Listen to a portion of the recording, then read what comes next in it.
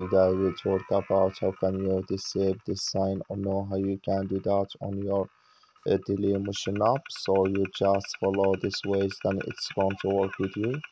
All you have to do, you just go down here, you click on this sign down here, just click on it. You come to next step here, it's going to show for you to your profile. Then all you have to do, you just go here, go above this sign, click on it. Then it's going to show for you a list like this. Then you click here on settings, just click on it. You come to next step here, it's going to show for you like this. You come here to hide sensitive content, click in this sign or this color like you see. Then you click here on agree here. Like you see color, it's gone. That's mean here sensitive content disable with us now. So that's all you have to do. I wish you are get it. That's all. Thank you for watching. Don't forget to support us by liking, subscribe.